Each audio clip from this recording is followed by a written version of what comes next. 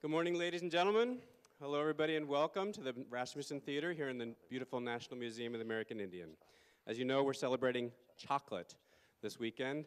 We celebrate it at this time every year because we tie it in with the calendar time of Valentine's Day, because a lot of people give their sweethearts chocolate as a gift, as well as flowers or dinner or things like that. But we celebrate it at this time because we want to remind everybody that chocolate is a gift to the world from the indigenous peoples of Central America. And so there's an opportunity to learn all about this weekend in many different programs. And the program you're about to see features our executive chef from our Mitsitam Cafe, Richard Hetzler, and he will be sharing some of his experiences with being able to cook and use chocolate in various food and drink meals that he creates, both in the cafe and that he's done before as well. We also have with us, just so you know, our live audience on the webcam watching us, so say hello to our friends watching us on computer. And we hope that you will enjoy the presentation today with Chef Richard, so please join me in welcoming Chef Richard Hetzler. Thank you very much. Thanks for coming today. So we're going to be talking about the wonderful, wonderful thing called chocolate.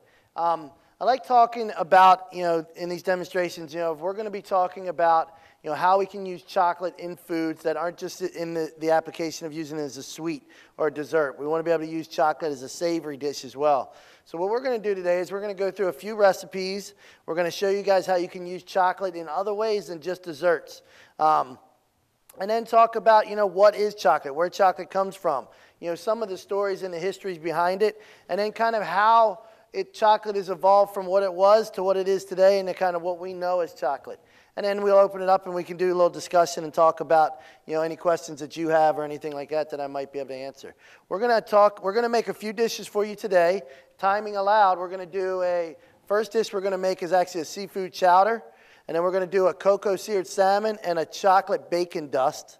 So again, talking about, being able to use it in a different aspect. So it's not just a sweet aspect. We're also going to do a grilled romaine salad with a white chocolate aioli. So you saw up here just a second ago, for those of you who were here, I was roasting some garlic. And it's just roasting a little bit of garlic in a pan with just a little bit of oil. And we're going to use this to make the white chocolate aioli. And aioli is normally basically a roasted garlic mayonnaise. We're going to incorporate the white chocolate into it and make it a little bit more. We're also going to use a little bit of cocoa butter in it as well. And then we're going to do some white and dark hot chocolates. We're going to do a white hot chocolate, and then we're going to do a traditional Mexican hot chocolate. And then we're going to talk about some of the stuff that is hot chocolate. I have two sous chefs with me today. These are my daughters, actually, so they come and help me out on these. So it's Raven and Tara. You guys want to say hi to everybody? We have Miriam Menker, who is my cafe manager that runs the Mitsitam and the Mitsitam Espresso up here as well, taking pictures. So, let's talk about what is chocolate, where chocolate comes from. Who knows where chocolate comes from? Anybody? Mexico. That's good. South and Central America. Actually, chocolate, the cacao plant actually grows right around the equator. So anywhere that's kind of right around the equator, because they've got the perfect temperature and humidity to really let the cacao plant grow. Has anybody ever seen a real cacao plant? This one right here to the left, this is actually a real cacao plant. It doesn't have any seeds on it. Typically, the seeds on the cacao plant look like a large pod, depending on the plant. Some are a little smaller, some are larger. But it looks kind of like a large, almost like a pointy kind of pineapple kind of ripply thing like that. And when you break it open, the inside of it is basically a white pulpy meal, and there's seeds inside of it. And the seed is what they actually make the cocoa from. It's what they use to make the cocoa powder. That's where we get our cocoa butter. And that's what eventually they use to make chocolate. So what happens is when they open those up, they break those open, they pull it out of that pulp, they lay it out, they dry them, and they ferment them. By fermenting them, they allow that acidity to come out, the natural acidity to come out in the beans. And then when they get done with that, they roast them. And this is kind of the end product. This is a roasted cocoa bean. And if you want, I'll give you a couple. You guys, you want to go down, you can pass a couple around to these guys. We'll start so everybody can kind of see them. You can smell them and feel them. And essentially what they do then, the process of making chocolate is unique in the sense that then from here, they extract what we call the cocoa butter. So this is actual raw cocoa butter. So they extract the cocoa butter from here, and that gives them two separate products. This can then be ground up into, cocoa powder, which is what you normally see, depending if they do alkalized cocoa powder or just standard. And all that is just balancing out the acidity that's in the cocoa bean itself or in the cocoa powder. And then what happens when they make chocolate is they now put all that stuff back together, and they blend it. And they do different blends. And that's kind of what this represents. This is basically the raw cocoa bean. It's had the butter extracted. And then you can look at these here, and you can see the different ratios that go back into it. And this is really all that makes up chocolate. You've got the cocoa bean itself. You've got the cocoa butter. You've got sugar, and you've got milk solids, or basically dry milk powder, or depending on how they're making it. And that makes it up. And those ratios of how much cocoa powder to cocoa butter to everything else is what gives you your ratio on chocolate. So everybody's seen at the store where you buy a good chocolate and you'll see a 50%, Valrhona, or you'll see a 74%, or you'll see like an 85% bittersweet. Well, all that is the amount of cocoa that goes into the cocoa butter. So you can see like this one here, this would represent a basic milk chocolate. So you can see there's not a lot of chocolate to it. There's a lot of cocoa butter, milk solids, and then the sugar.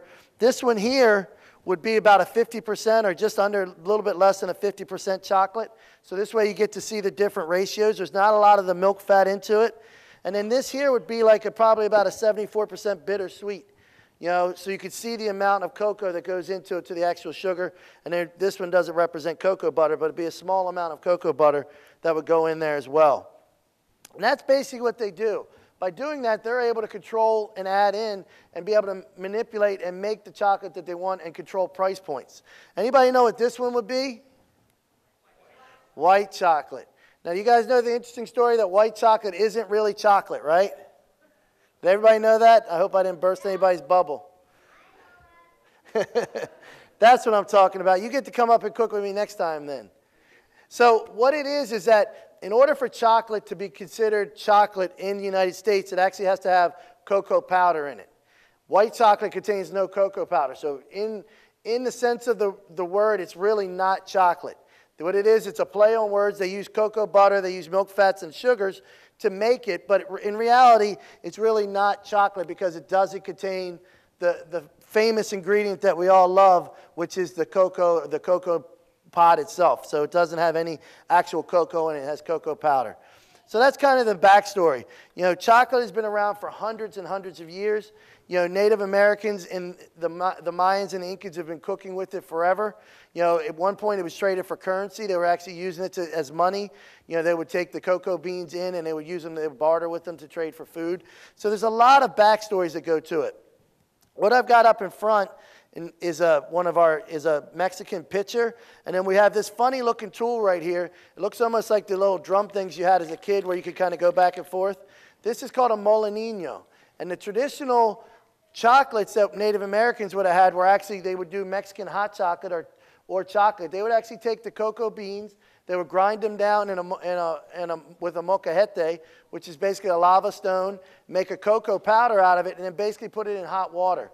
And then they would put this in the pot, and then we're going to do it later, and you're going to go back and forth with it. And what that does is it froths it. It makes it nice and frothy. It gives you like the foam lips.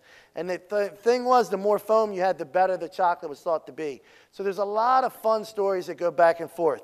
In front up here, I've got just some different stuff that we use in the kitchen, and different things that work well. This is a Mexican cinnamon, and I'll give you a couple of these that my assistants can pass around so everybody can kind of get a smell on them. This is Mexican cinnamon.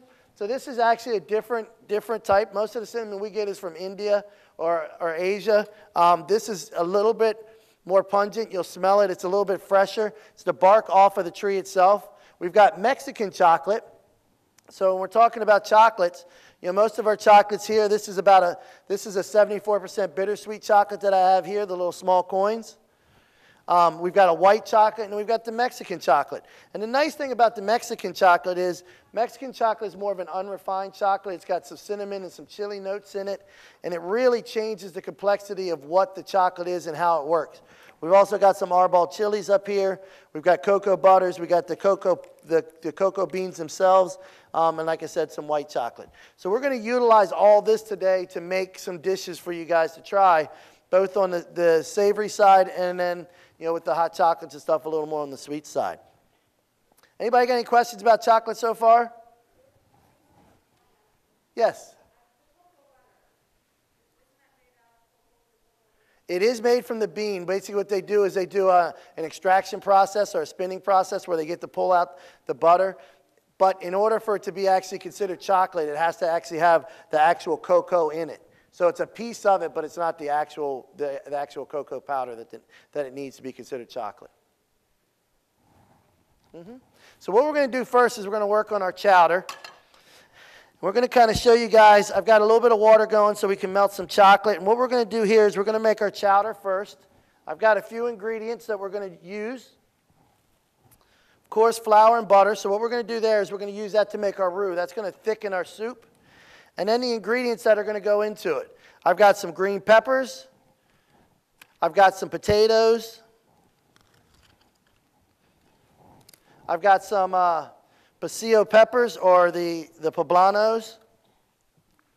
That's probably enough potatoes. I've got celery and onions. And essentially what we do, we use what we call a mirepoix system as a chef. A mirepoix is basically a mixture of carrots, onions, and celery. So if you hear it on the cooking channels, that's the basis of what it is. I've got a few bay leaves. I've got a few of the corn cobs that we actually took off because we're going to use those in our stock to flavor it. And I've got a little bit of fish stock. So the fish stock we're going to use is our broth for it. You can buy, I think you're pretty sure you could buy fish stock from the stores. If not, you could use the regular chicken stocks and stuff like that. So what we're going to do first is we're going to take a little bit of our butter, and I just want to melt that down. Now we're going to make what we call a roux. A roux in cooking is very simple. It's basically equal parts flour and butter. So that's the basic premise of a roux.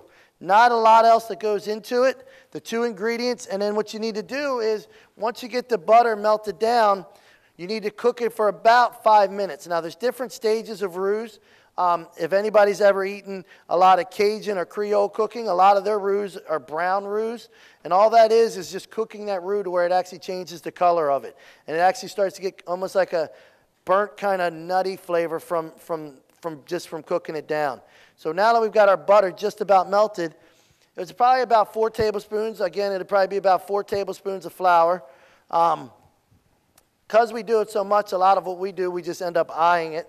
It's just, as a chef, and cooking in general, a lot of what we do is basically the premise is done off of just eyeing up our foods, and really it's not a science. Now, when we get into the baking portion of what we do, there's a lot more science involved. You got to have enough eggs for leavening. You got to have enough flour to make sure that it has enough body and structure and stuff to be able to hold itself. So now, once this gets done,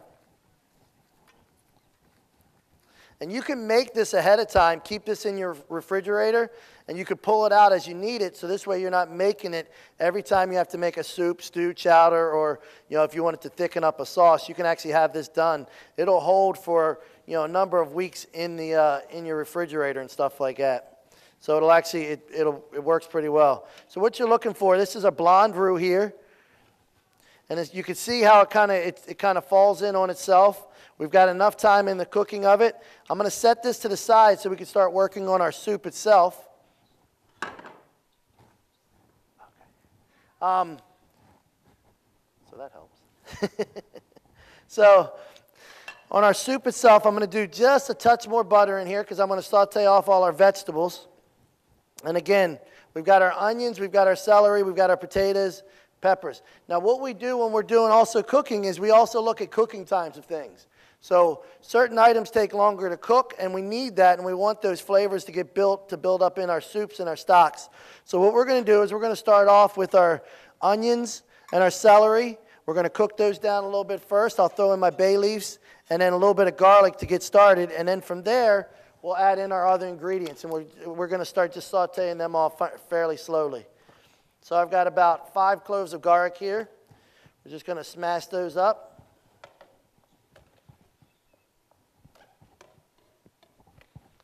and just give those a quick chop.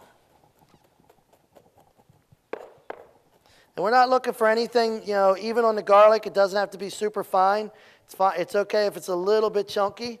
We just don't want to have whole big pieces of garlic because it's never good to bite into a whole big piece of garlic. All right, so our garlic will go in there. And I'm going to throw in my onions and my celery. Peppers. So I've got green peppers and poblano peppers. And again, we're just using that because we want to build those different flavors. I got a little bit of bay leaf that's going to go in there. And then we're basically just going to saute this off. Now, while I'm sauteing this off, we want to add in a little bit of, we want to try to get some of those chocolate flavors into it and get some kind of undernotes. Baking or cooking, in a sense, is really just about building flavors. As chefs, that's all we do. We figure out what flavors work well together, and then we build off of them. So, again, we're using this, we're going to be flavoring this with some chocolate and stuff like that. So we want to get some, I'm going to take a few of these cocoa nibs, or the cocoa pods, and I'm going to break them open. And then I'm just going to give them a quick chop. And I'm going to put those in there as well. So what these raw cocoa beans are going to do is really give us a little bit of that underlying cocoa flavor, but it's not going to be anything that's overpowering. It's going to be one of those very subtle tastes. You can see it's probably about, maybe 2 tablespoons, 3 tablespoons of those cocoa beans that go right into there. And now this thing's getting nice and so now we're getting a nice saute going. And what these will do is they'll actually start to release some of those oils that are left in those beans, and it'll help, like I said, it'll help to flavor our soup or our dish. It's really a very simple dish. Most soups and stews, the longer you can cook them, of course, the more flavor you're going to get from them, but they really work well in the sense that you can make them fairly quickly if you need to. This is going to saute probably for about 5 to 7 minutes until the onions turn translucent. For speed of service, we'll let it go for just a touch longer, and then we'll speed it, and then we'll add in our raw corn, and we're going to add in our potatoes and our stock, and then we're going to let that come up. Now, what you could do, where I kind of built that roux on the side, and I showed you that roux, now what you could do, one of you guys want to just grab a towel and clean that out for me? Just be careful because it's warm. So just put it into a bowl. What you can do is if you're making a small amount of soup, you could actually build a roux right into your pot, and I'll show you that as well on this one. We could turn around, and then we're going to add just a little bit more butter. Butter is always your friend in the kitchen. I don't care what anybody says. You never trust a skinny chef. So basically what we're going to do, here, we're going to let that butter melt down. We're going to do the same premise that we did earlier with the flour and the butter. We're going to build a roux right into the pot. And then from here, we'll add in all the rest of our ingredients, and we're going to let it cook down. So now we've got that butter just about melted down. I'm going to take a little bit of my flour, and we can even add a little bit of our cocoa butter if we want, because really a roux is flour and fat. So it could be anything you wanted. If you had vegetable oil at your house, if you wanted to do something a little more low calorie, for those of you who don't like all the butter, you could use vegetable oil and make a roux off of it that way. It doesn't have to be made with 100% of butter or anything like that, as long as it's any kind of flour and fat, equal parts. So if it's 1 cup of flour, then it's 1 cup of oil basically is what you want to use. So now that that's kind of coming together, by adding that cocoa butter in there, again, we're adding in those flavors, those underlying flavors that are going to help to enhance us. Now you could turn around and make this as well with bacon. Like a lot of chowders and stuff you see will have bacon in it. So what you would do is you'd put your bacon in first, you'd render out your bacon, get all the fat off of it, and then take the bacon itself out. You save that for later for garnish. And then saute off all your vegetables and then add in your flour. And you really change the complexity of your dish because you're getting that flavor into it. So we're going to sprinkle this with a little bit of that flour.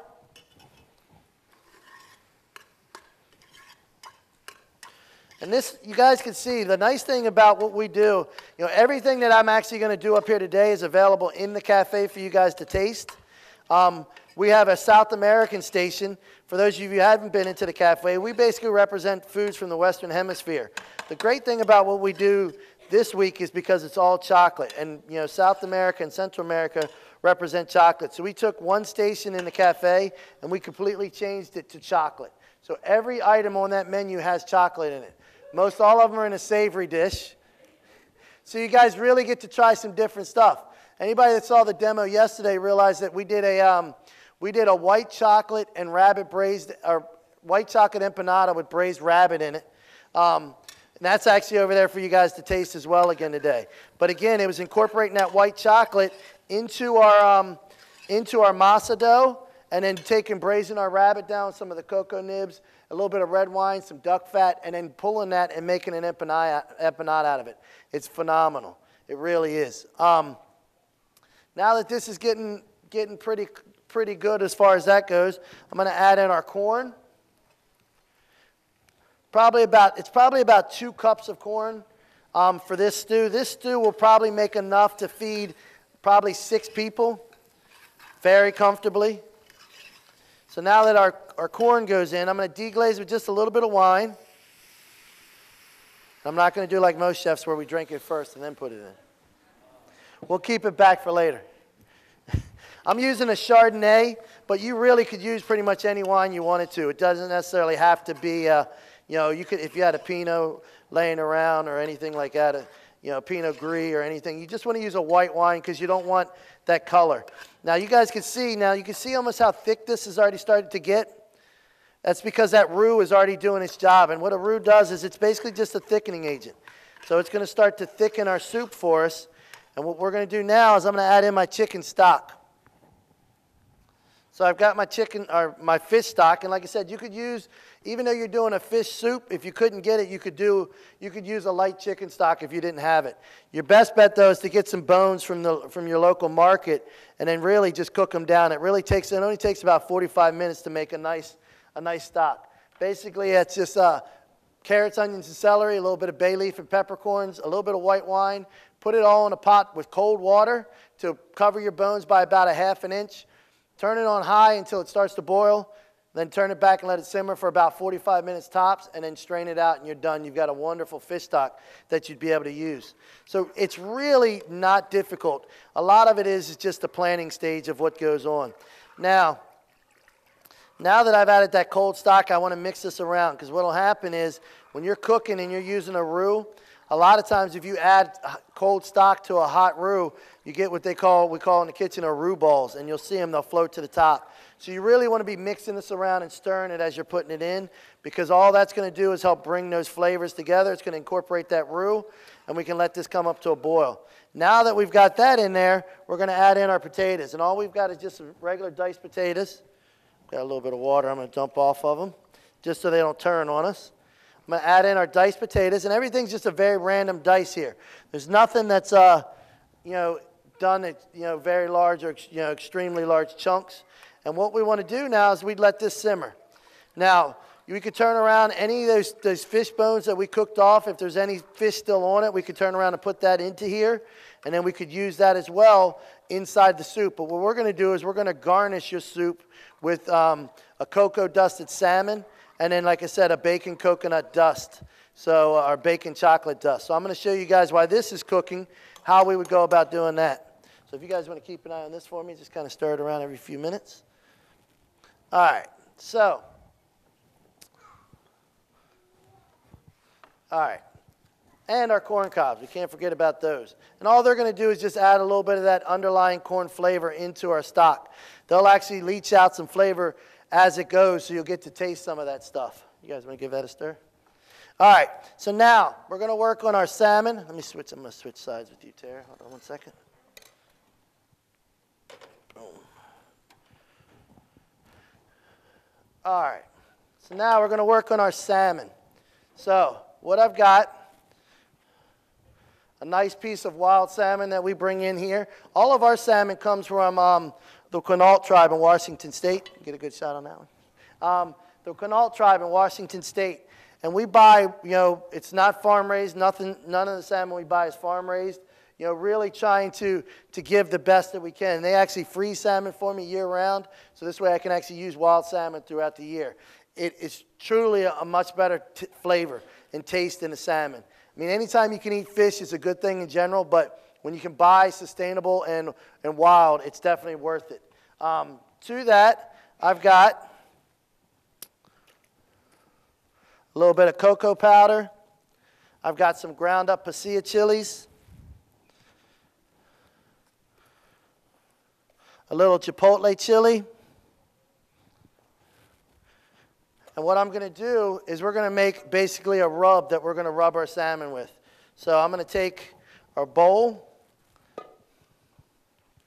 a little bit of that cocoa powder, a little bit of chipotle powder. And chipotle powder, everybody knows that chipotle is just a smoked jalapeno. A lot of times you see them in the cans, but they actually make a powder that you could buy, and it's phenomenal. It's got a very nice nose on it. It gives you that smokiness that you're looking for, but it really gives you a lot to go with it. I've got a little bit of pasilla powder.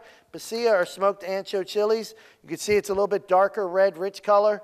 Again, it's going to give us just a little more complexity in the dish that we're making.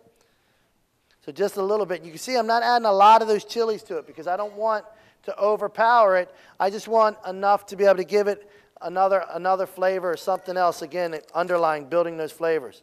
Do a little bit of salt and pepper. And I've got a little bit of allspice that I'm going to break up here and we're going to put in there.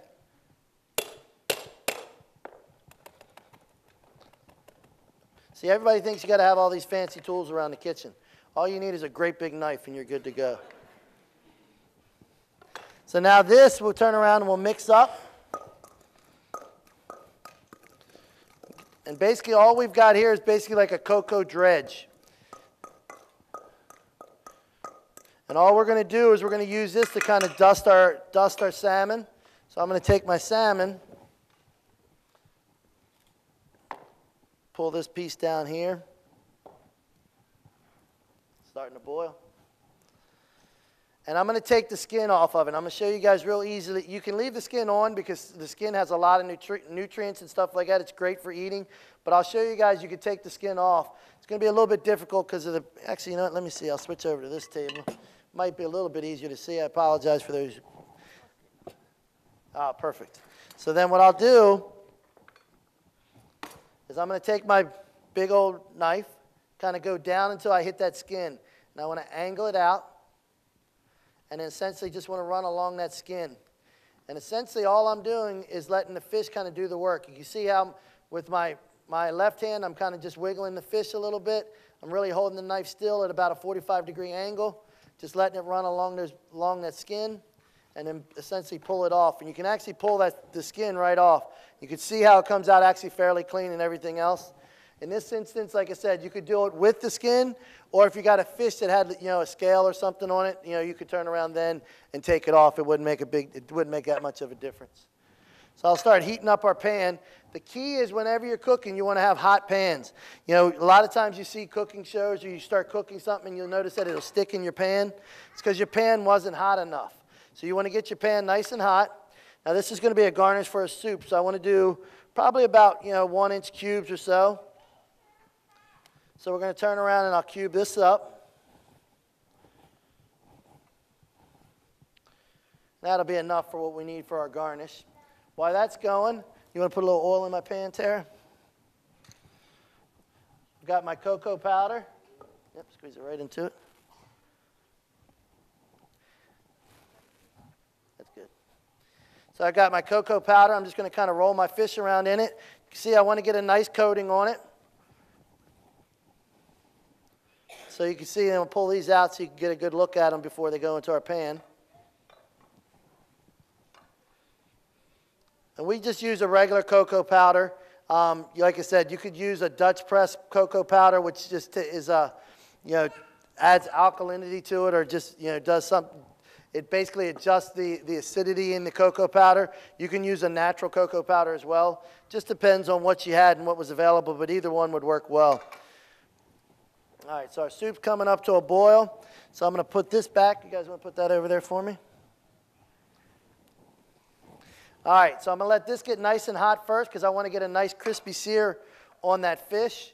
Our soup's coming up to a boil, so we're actually doing real well there. You can see now that this is starting to boil how almost it thickens itself up with it. It's getting a little bit thicker. As it starts to boil, it'll cook more, it'll thicken itself. The key with using a roux, anytime you use a roux in anything that you do, you need to bring it back up to a boil. Once the roux goes into the soup, or your stock or your sauce or whatever you're making, you have to bring it back up. You want to boil it for about 3 to 5 minutes because that's going to cook your roux out. A lot of times if you do it on stuff and you don't cook the roux out, when you go to taste it, it'll almost give you like a floury kind of aftertaste. It's because the roux wasn't cooked out. So we've got a nice hot pan here. You can see smoke coming off of it. We like smoke in the kitchen. Contrary to popular belief, we're not burning the place down. So I want to just get a quick sear. Now this, I really don't even want to cook this through all the way. I want to cook this to about a medium rare, maybe medium, because remember, we're going to add it into that hot soup. So as you start to eat it, it's going to open up, and that soup will finish cooking our salmon for us. And it'll help add and impart some of that flavor. Now this was a salmon stock that we did use. Since we break down all our own fish, we utilize the stock itself to make it. So I'm going to do about, you can see it's not a very long, it's probably about, maybe a minute on each side.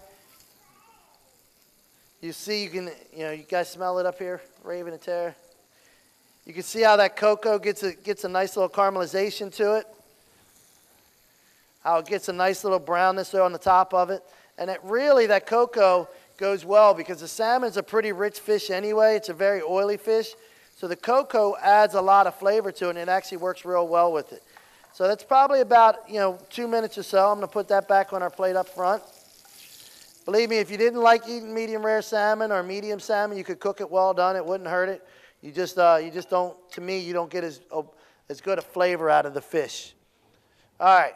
So now that that's done, let me put this back here. I'm going to work on our bacon dust next. So to make our bacon dust, we're going to use molecular gastronomy. So essentially what that means is that we use tapioca maltodextrin. If you notice this, it really looks like a light little flour puff. It looks almost like flour, but it's tapioca maltodextrin. And essentially what that does is that allows us to incorporate oils, and it turns those oils into a powder. So it absorbs a lot. So we're able to use that. That is basically just a byproduct off the plant. So it's an all-natural ingredient that occurs every day in nature. So it's kind of interesting and fun. So then what we're going to do, Native Americans use that in all their cooking, by the way. I'm just kidding. They never really use that in their cooking. But so what I'm going to do is take about 4 strips of bacon, and we're going to render that bacon down. And like I said earlier, like if you wanted to do this for your chowder, you could. You're going to take that bacon, and we're going to cut it just to probably about 1/2-inch pieces or strips. And all we're going to do there is we're going to go right into our hot pan, and we want to render that fat off of it because we want that fat to make the dust that we're going to make. So you can see our soup's boiling up here very good now, and you can see how much thicker it's actually gotten. I don't know, it's probably hard to tell, but you can see it's actually gotten a little bit thicker now as it's been sitting. So what we would normally do is we'll turn around, lower the flame on this, and we'd let this simmer for about 35 to 40 minutes, depending on how much time we actually had before service. Normally everything gets made ahead of time, so it would all just depend on that. You guys have any questions so far about anything?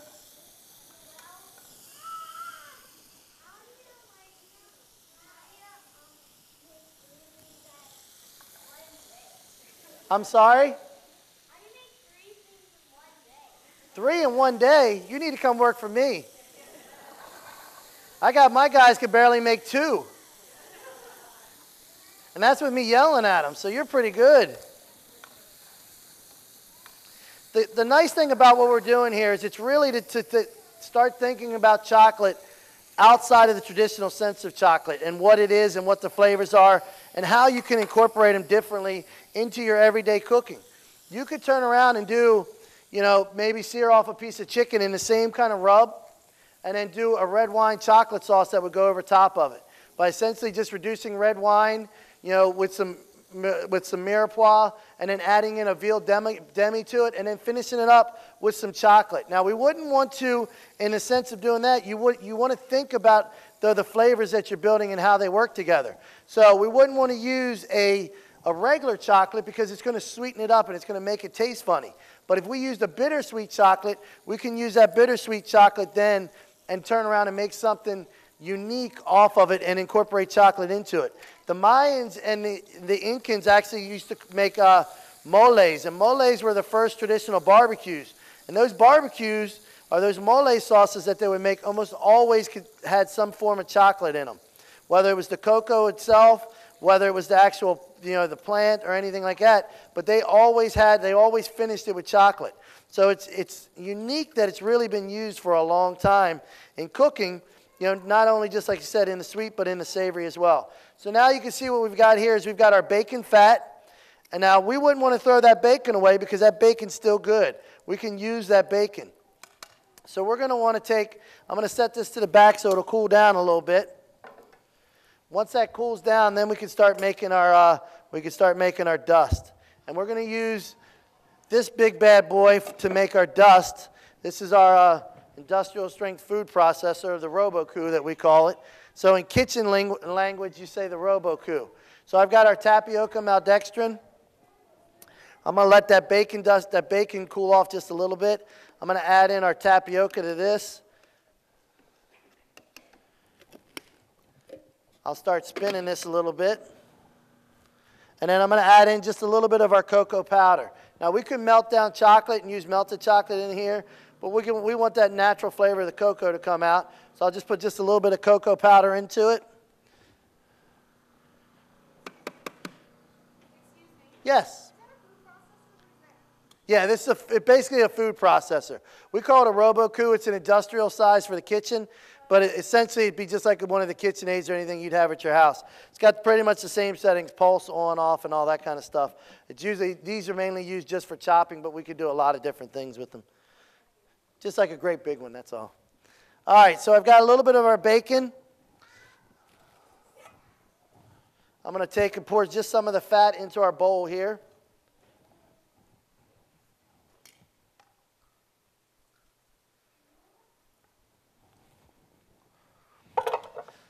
So we've got just a little bit of our bacon fat, and you really don't need a lot. I'm just going to let this cool down for just a second.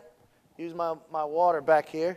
As a chef, we find out real quick, we find a lot of quick ways to have fun and unique things to do in the kitchen. This is one of them. You know, just working with what we have. We get thrown into a lot of situations, whether it's in catering or stuff like that, where we need to be able to make items work and work pretty quickly. And by doing that, it really works. Now we're about a decent temp. What it is if you add hot liquid to that tapioca, it'll actually seize up. It turns almost to like a gum paste on you. So I need to let it cool down just a touch before I add it in. Just about there. So now what we'll do is we're going to turn around and we'll turn this on. While it's turning, I'm just going to incorporate just a little bit of our bacon liquid into it. Our bacon love, we call it in the kitchen. Right, Miriam? Miriam loves pork. All right, so now we'll get all that into it. And I'll show you how it kind of comes out. You can see, you know, that was probably about 3 ounces or so of liquid that probably about 2 ounces of liquid that we put into it.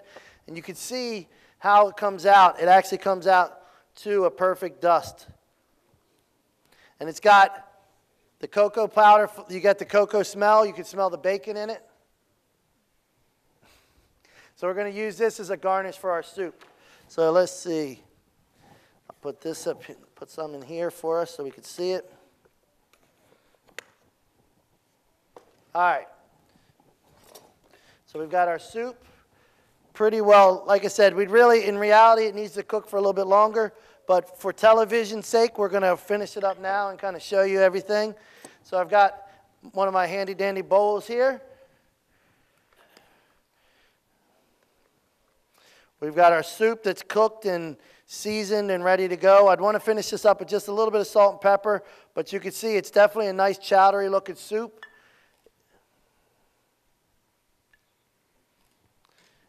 I like my chowders a little bit thinner, just because it's a personal preference, but if you liked it thicker, you could definitely thicken it up a little bit more.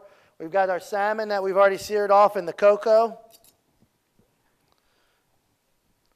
We'll drop a couple of those nuggets in there, usually about 3 or 4. And I'll show you on the salmon, like even with just the time that they've sat and kind of sat here, you can see that they're pretty much cooked all the way through. These are about a medium. So like I said, as they go into that hot liquid is actually going to carry over and finish that cooking. And we've got our chocolate bacon dust. We'll do a little bit of that right on top. You can see as it melts in there, it kind of gets that nice color. And if you wanted, just for a little bit extra, we've got that bacon that's still left. We can garnish with a little bit of that bacon as well. Now you've really got a nice soup. And you can see, you know, reality, that probably needs about another 15, maybe 20 minutes to cook to get those potatoes completely done. But if you wanted to speed up the process, you just make your potatoes a little bit smaller, and you'd be able to make it work. So that's our cocoa dusted salmon chowder with the chocolate baking dust.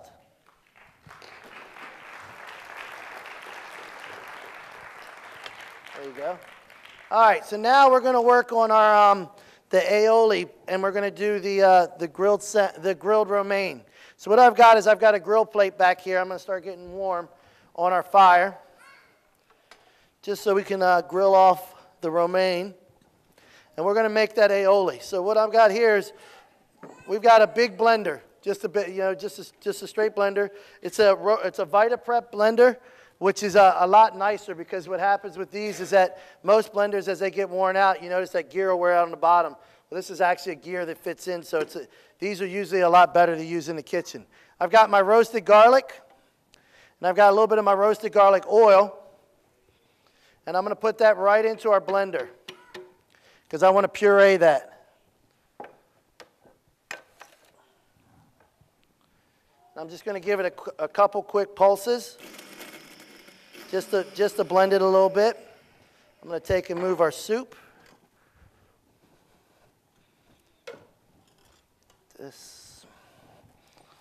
And I'm going to turn around, I'm going to melt down some chocolate. Now the interesting thing about when we melt chocolate, chocolate can be melted a couple different ways, you know, but you really want to look at, you know, the double boiler method is usually the best method of melting chocolate. The idea is that you use the steam to heat the bowl to do it. You could do it in a microwave-safe bowl, but even then, a lot of times you'll get hot spots. If anybody's ever melted chocolate and got a drop of water into it, what happens?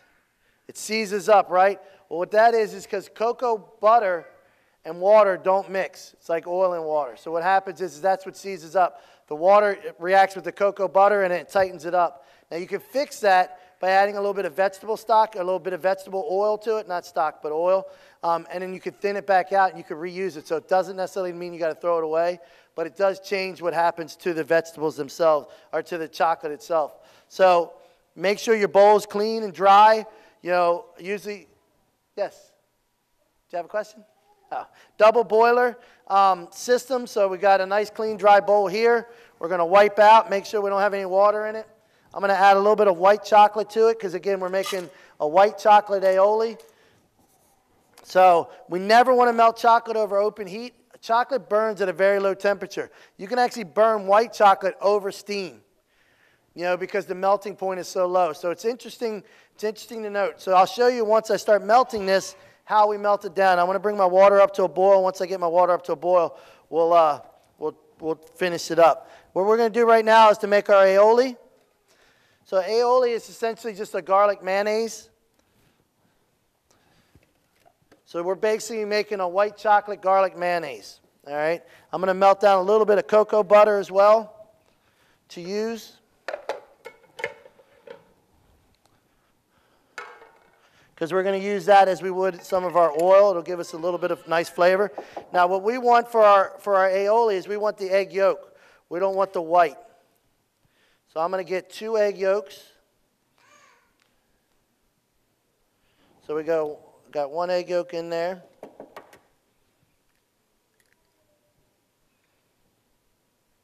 We'll get our second egg yolk in there.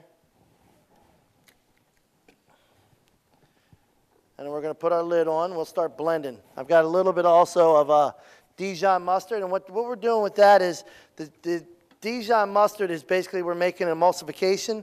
We're making a blend. So that'll help to keep it blended together. You won't necessarily taste it, but it just really helps bring everything together.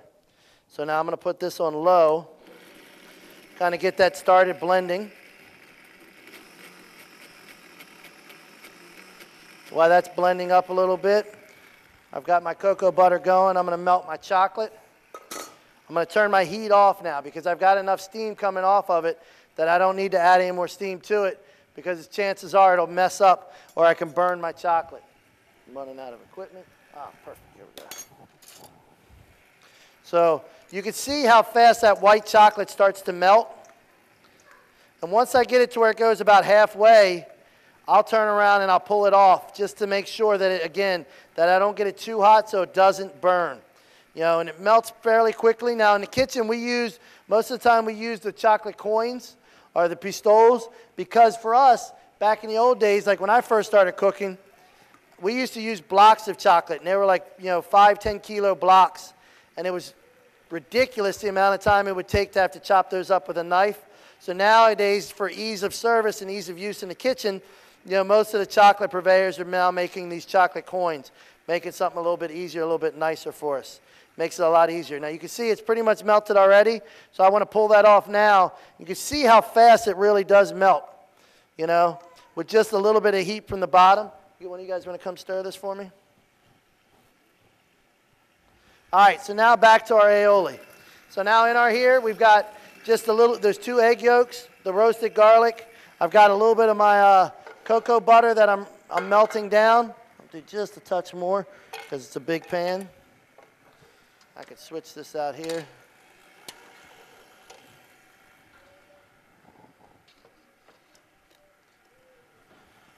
I've got a little bit of oil, so I'm going to start slowly incorporating oil into this, just nice and slow. I'll crank my heat up, or my speed up a little bit, and it'll start to thicken itself up, and essentially it'll start to turn into a mayonnaise. And you notice I'm looking inside of it because I want to see that emulsification start. If it starts to break, then we'll be in trouble and I'll have to start all over again. I want to set off any fire alarms in here today. Never done it yet. They tend to get mad at me when that happens. All right, so now it's coming together fairly well. I've got a little bit of lemon because we're going to add just a little bit of lemon juice to this for some acidity.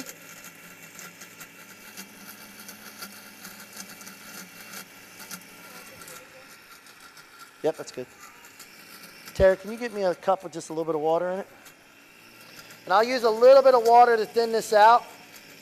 Each egg yolk will hold probably about 4 to 5 ounces of oil. Yeah, that's fine. We're going to thin this out with just a little bit of water, so if it starts to get a little bit too thick on us, make it a little bit easy. Now I've got my cocoa butter. You can already see how it got too hot. It's already smoking, so I don't want to put that into it yet because as hot as that butter is, it will actually cook our eggs and we'll end up with scrambled eggs and garlic, which wouldn't be very good for us. So I'm going to let this cool off just a touch more. I'll take and add just a little bit more to it. That'll cool it down for me. That'll help cool it down some. And this is just, again, to add a little bit of that flavor to it because this is just another way of incorporating some of that chocolate flavor into what we're doing. So now I'm going to add just a little bit of this oil to it. Again, very, very slow, just a little bit at a time. I'll look inside to see, make sure it's getting incorporated completely.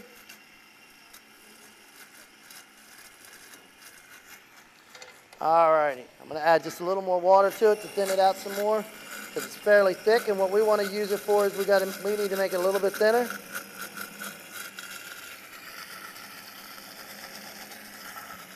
There we go.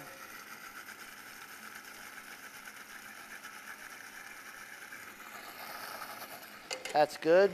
Now I want to take our white chocolate. Can you hand me that white chocolate, Rave? Covering it because it splatters up just a little bit, that's all. So. All right, so now we've got our white chocolate that we melted. That's going to go directly into it. You guys are all looking at me like I'm crazy right now, right? Trust me. I am a professional. All right. So now our white chocolate is incorporated into there. Smells like garlic and chocolate. Smells wonderful. I'll shut that down. So now I'm going to come back over here to my grill. And we're going to get our romaine together. I know we're getting a little bit tight on time, so we're going to pick up the pace a little. So we'll get that nice and hot. And all I'm going to do is, if you want, Raven, you could squeeze 1/2 a lime in or a lemon in here for me. And now I'm going to go back to our romaine. So what I want to do is I've got just a head of not baby romaine, but just romaine hearts. I want to take a little bit off of that bottom just because I don't want that big core on there, but I want to leave enough on here to be able to hold this together so we can actually do our thing. Now you could turn around if you were making this at home.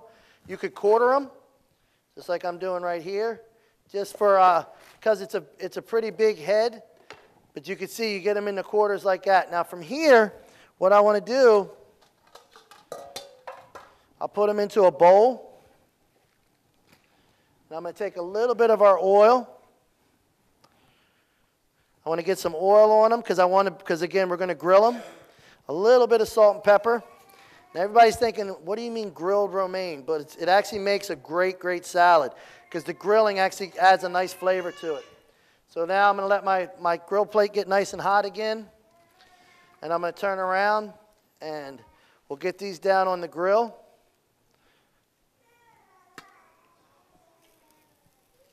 And again, you could get to try all of this today because everything that I'm doing right now is available. You could try it all for lunch today if you'd like when we get done the demo. So while that's grilling, let me clean off my table real quick. Grab one of my plates. And again, you could do a plate like this, and that way you could serve it to, a bunch of guests, or you could have it set up as a platter. Now, so my romaine's grilling off there. I'm just trying to get a little bit of marks on it. I wouldn't want to leave this on for a ton of time again because we are dealing with lettuce. We don't want to wilt it down completely. You guys want to turn around and put that into a cup for me? Pour that into here. Yep. And then I've got some white anchovies. So we're going to garnish this with some white anchovies. So again, we're talking about, South America and what they would have eaten. Anchovies were very big. Yeah, you can put it on. Just turn it on for a second.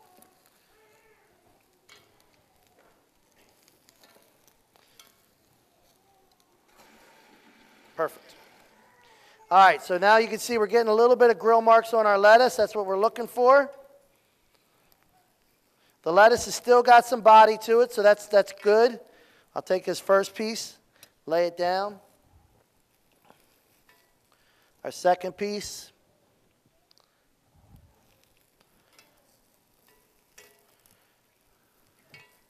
Now you can see how our aioli came out. By adding that water to it, I was able to thin it out a little bit because I want to be able to use it to go over top. I'm going to take another piece of our lettuce. We'll go this way over the lettuce. And then I'm going to take some of our aioli, and I'm going to kind of just drizzle it right over the top.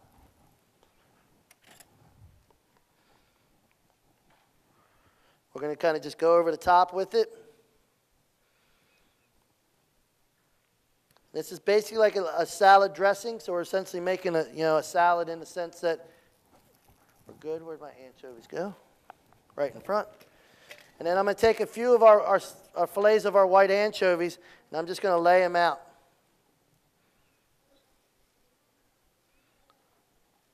And we want to flip them open so we see that skin, so we see that nice fillet of that anchovy.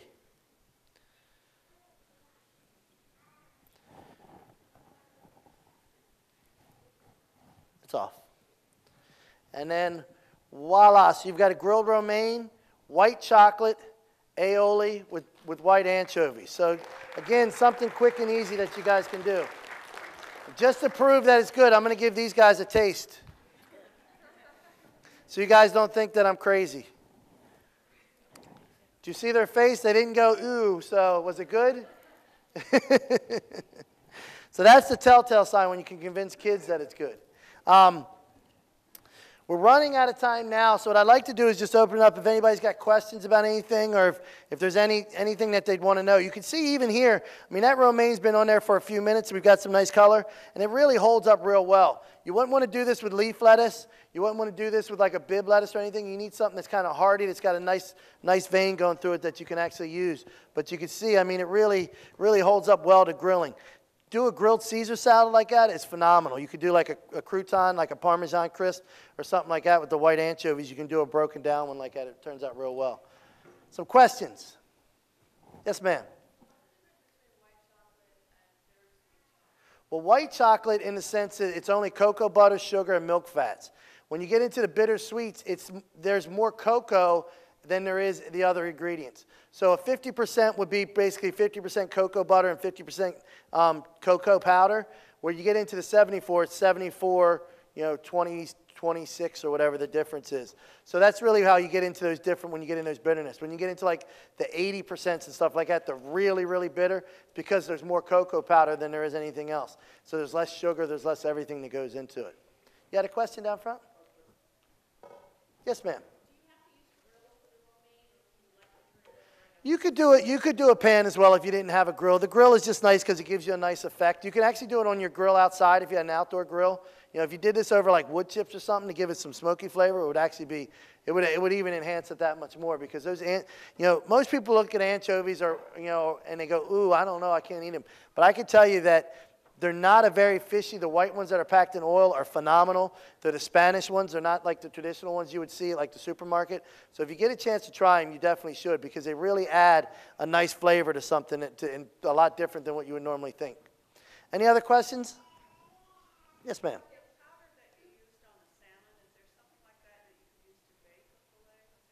You could do that same dredge, sear it, and bake it in the oven, and do maybe a fruit salsa. You could do, you could do a poblano and cocoa nib salsa, where you take those cocoa nibs, crack them up, do some charred onions and poblano, fold some of that in, and then do a garnish with that, or do a topping with it. It'd be really good. You could do a red wine beurre Marnier or a red wine butter sauce that you could finish with chocolate. That would go extremely well with that too. But you want to use, again, going into that bittersweet chocolate, not like the 50% couverture. You want to get the stuff that's got a little bite to it. Yes. Are any of these recipes online or in your book? The Mexican hot chocolate that you guys will get to try on your way out is. Unfortunately, none of these are. The book was written, prior to, and most of the time when we do these, they're one-offs. If I can, I'll try to get them on the website. I've just been very busy these last couple of weeks, so I'll try to get them up on the website, and we can see if we can get them out to everybody. Can you use a kale or something, or Swiss chard? Swiss chard would probably work real well. Kale wouldn't because it takes a lot longer to cook it down, but a Swiss chard is something you could get a lot of heat on real fast and be okay with it. Any other questions? I think I saw somebody. Yes?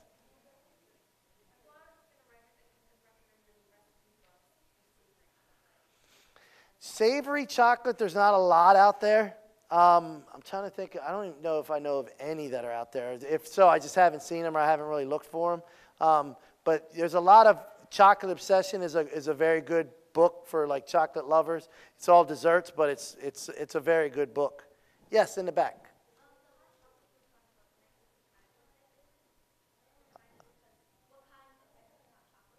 Essentially, it's just a traditional. We use the Mexican chocolate, and then we use some chili de arbol and cinnamon in it, and then we cook it with milk, and essentially blend all that together. So it gives you a little bit of spiciness. It gives you some of the sweetness from the cocoa itself. So I think you'll enjoy it.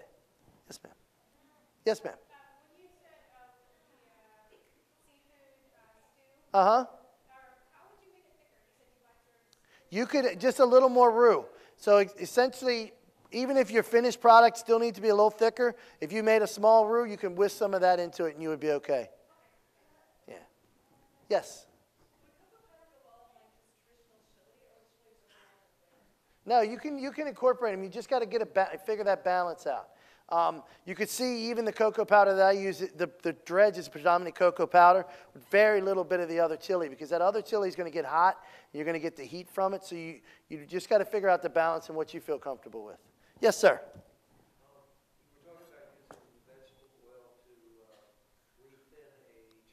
Mm-hmm. Yes. It doesn't affect the flavor of it, because all you're doing is you're basically fixing that broken. I mean, I would imagine it'll dilute it a little bit, but you're only going to need a few, drops to really bring it back to life, so you're not putting a ton into it. The other thing that the vegetable oil works good for is if you're trying to use like say it's not a great quality chocolate that you want to do, like a chocolate dipped strawberries or something with, even like the Hershey's and stuff. Hershey's, what they do is they use different, where traditional chocolate should just be cocoa butter, cocoa, sugar, and some milk solids, depending on the company. A lot of times what they'll do is, because like the cocoa beans themselves are about $12 a pound. The cocoa butter is about $25. So it's really expensive. So a lot of these companies that make a lesser quality chocolate that still tastes as good, but they'll incorporate different soluble fats into it, so they're not using just straight cocoa butter. So what it is you can add a little bit into that as you're melting it, and you can still use it. It's just not quite as good as like a Valrhona or something along those lines. Chef, it's actually noon, and we have to wrap it up. All right. So if everybody could please thank Chef Richard Hetzler for our presentation today. All right. Well, thank you guys very much for coming. Please check out the rest of the stuff going on in the museum. Like I said, lunch in the Mitsitam, if you haven't had it, we're at 2.5 stars. They got rated, cafe. So we really do, stuff like you're going to see, like you saw me make today, is in our cafe every day. We really try to go above and beyond and change the sense of what museum dining is. So if you get a chance to stop by, we also have a new Cafe Espresso, or Mitsitam Espresso, which is our coffee bar that you can get different lattes and stuff there. And we use traditional native coffees from the Americas, but also we're buying from a native source in there in North Carolina. So there's some nice flavor blends over there, and we do the white Mexican hot chocolate and a regular hot chocolate over there. So if you like white hot chocolate, that's the way to go. Thank you, guys. Enjoy the rest of your day. Thanks, everybody, for coming. Enjoy the revisit.